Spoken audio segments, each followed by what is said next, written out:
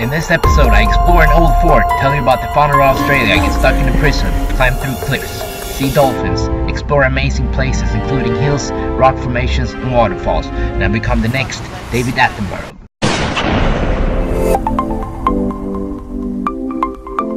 Hello everybody, I'm here in Belmore Park and I'm on my way to go see some old fort somewhere. I'm getting on the bus, and 45 minutes later I arrive in the south part of Sydney at Bere Island. This exact destination is where Captain James Cook of Great Britain arrived on August 22nd in the year 1770. He sailed across the Pacific Ocean and arrived in Sydney.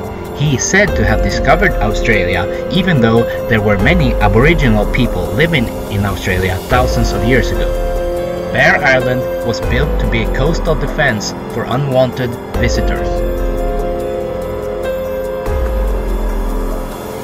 It's a fort where you can clearly see the coastline, and it has many cannons on top of it. After James Cook discovered this part of Australia, they built this fort to keep enemies out.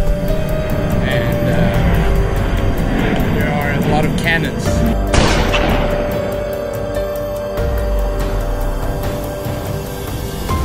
There are many secret concrete rooms, and most likely they kept people captured inside the rooms.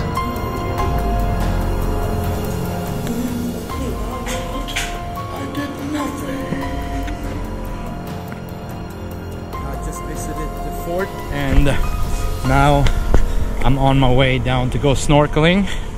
The landscape in the surrounding areas next to the fort are very amazing, and there are cool rock formations and beaches.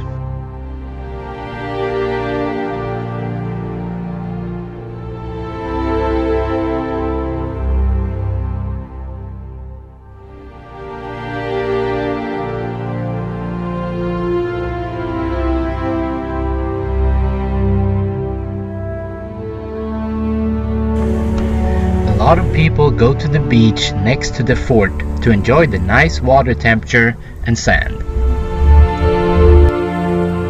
There are many interesting cliff formations along the coast.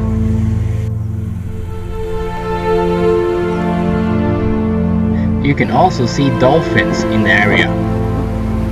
Unfortunately, there will be no snorkeling today. My snorkeling is not in that great of a shape.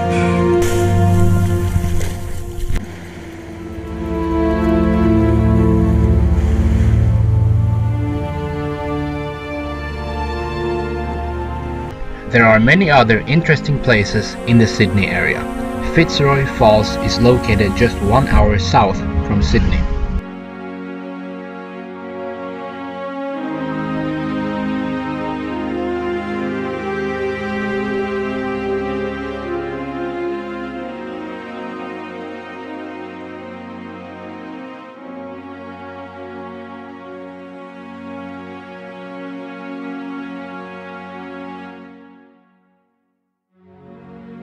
Victoria Park, downtown Sydney, is one of many amazing parks in the Sydney area, and there are many interesting birds to watch.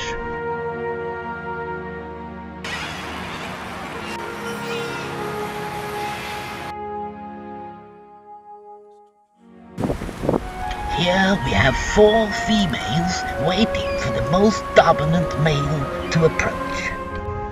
There is one male candidate sneaking around in the bushes and checking out the female. The male is now confused, twisting and turning his head. Here we have 2 other females standing on one leg to signal to the males that they are available.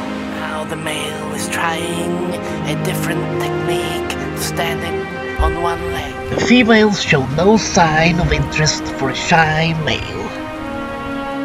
Now he's raising his neck to show dominance, and he's twitching his beak. But there are 2 cockadoos disturbing the male's preparations.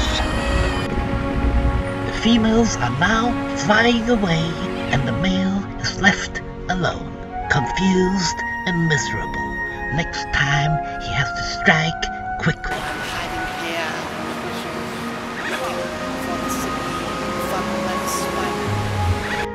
Sydney funnelweb spider is the most venomous spider in the world, and it can kill humans from just one bite. In Victoria Park, there's also an outdoor pool that I go to sometimes to relax.